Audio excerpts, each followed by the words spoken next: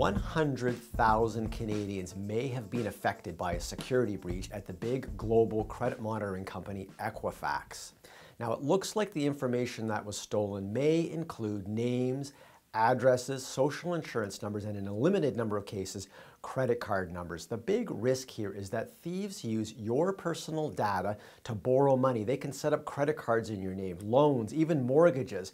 You may never know these loans have been taken out until the lender comes to you and says, hey, where's the repayment?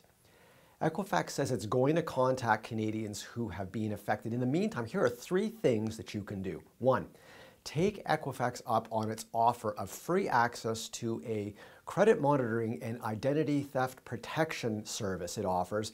Basically, this would give you an alert if there was any suspicious activity in your file.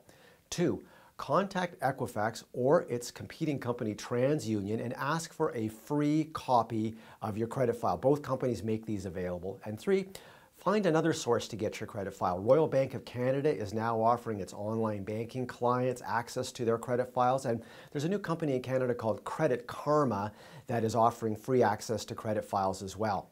There's been a lot of attention in Canada lately given to credit scores. This is basically a numerical score that says how good a borrower you've been.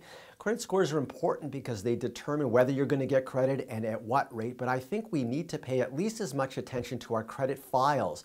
The credit file shows all your borrowing, how well have you done repaying what you owe in a timely fashion, and it shows all the credit companies that have looked at your file and made inquiries to see whether they should give you a loan or not.